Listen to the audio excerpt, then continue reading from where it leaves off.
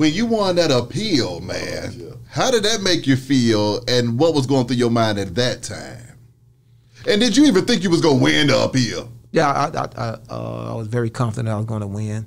And I don't want to come off cocky, but I just knew that they was overzealous, and that's a long, man. It's in the book, man. Get the book, get the book, man, for people that want to get some real game for a fee and not for free, man, because it's worth it. I mean, I'm too smart to put $1,000 price tag on something that's not worth it. Come on, because man. I would be setting myself up for failure. And my whole life I've been successful. Come on. So, man, come on, support a real nigga. I ain't begging, just start buying. You know what I'm saying? Come on. Now that's real. But when I won my appeal, man, I did the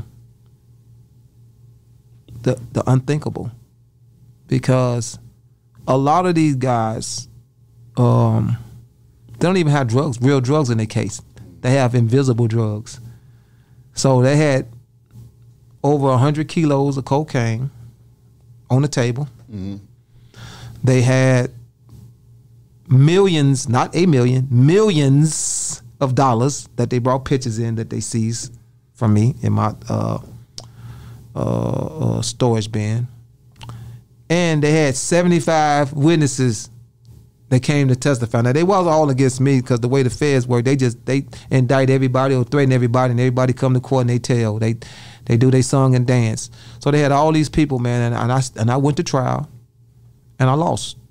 But I had a very smart team of lawyers that knew how to play the game, and we came back and got one on appeal. And it's a lot of people that got them way, by the short hairs, way tougher than me, but they wasn't as blessed as I am. I'm blessed because I never played dirty. I play the game to win, and I play fair.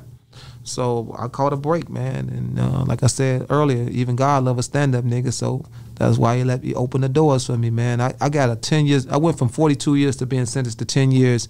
And you get 10 years for talking on the phone to a nigga like me on my level. Like, just to talk to me, they gonna say, well, you part of the conspiracy, and conspiracy carry 10 years, and we gonna give it to you. We might give you 15 because we know you know something you ain't telling us.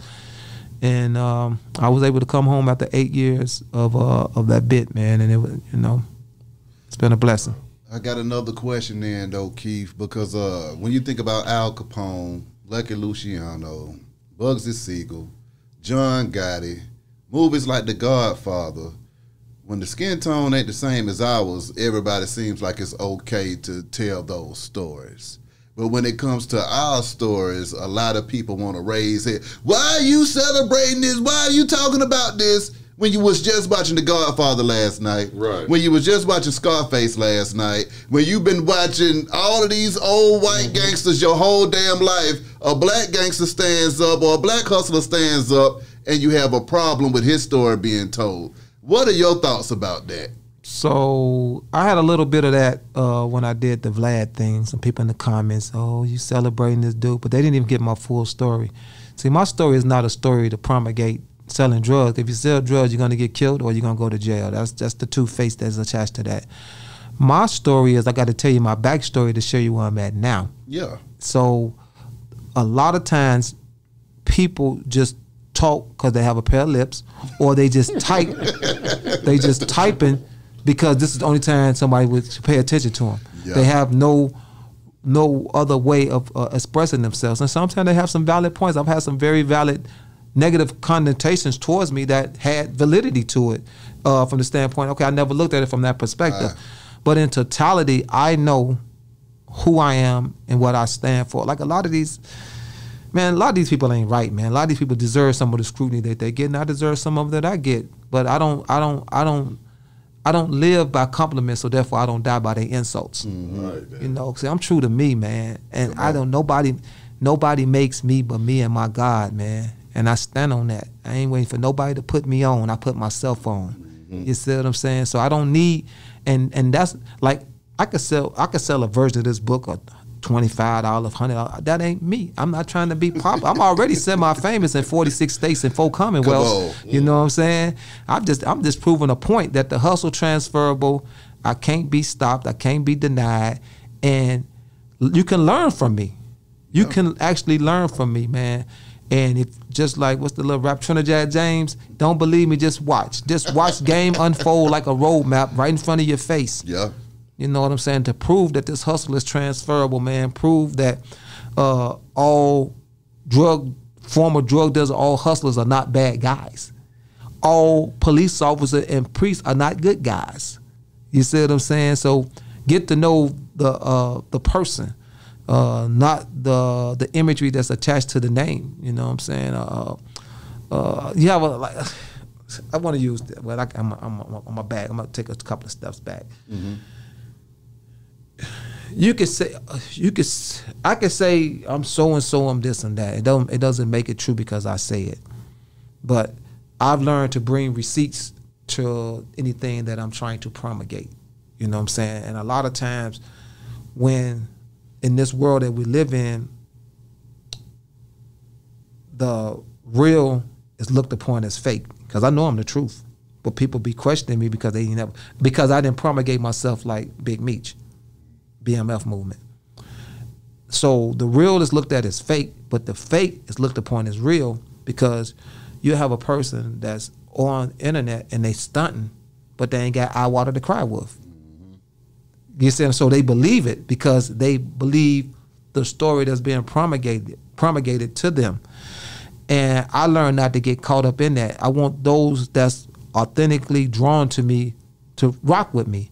And I want the ones that don't necessarily want to support me, I want them to be motivated by me because I know I'm doing something positive. I'm not doing something negative and saying, hey, do this, do this, do this, do this, and go get your ass get your noodle knocked back, or gonna get you a boatload of time. And like I said, I do motivational speaking for Chicago Public School. Shout out to Marshall High School. They gave me my first gig. Mm-hmm. Well, I tell these guys, the first question I asked them, I said, who in here would do 30 years for their friend? Nobody raised their hand. And I said, ain't nobody gonna do 30 years for you. Come on. So I got to give them a shock like that. I got to give them a shock wave, because when I came up, if you could murder somebody, you might have got 20 years. In Illinois, you do half your time, so you be home in 10. So now for murder, they're starting you out with 40 and 50 years, 100%. Damn. So I have to make it. I got to hit him. I got to hit him in the gut just like that, because while you're out there doing it, you might have got away with a couple of bodies, and then when you get caught, then you're looking at all this time when you know you're on dummy time. So I try to save these kids from themselves by being an example that they can actually touch. They can actually ask me questions. I'm not on the internet. I'm real. You know what I'm saying? That's the thing. I'm real, man. And I've touched. The last time I did the speech, man, like when I come in, I said, because I don't have that Big Meech persona. You know what I'm saying? Or I'm a laid back dude, so I'm saying I'm this and that. I'm looking at me like, yeah, right. You know, he yuck yuck giggle. You know what I'm saying? But once I told them they can ask me any question, and I approve everything that I say, I went from being like questioned to literally they want to carry me out on their shoulders. Just they appreciated my authenticity. They appreciated my pedigree. They appreciated it. I told them that they can make it, and I told them the truth. You know what I'm saying? I gave, and then I was able to call some of my celebrity friends and all that kind of stuff, because to them, celebrities are unreachable.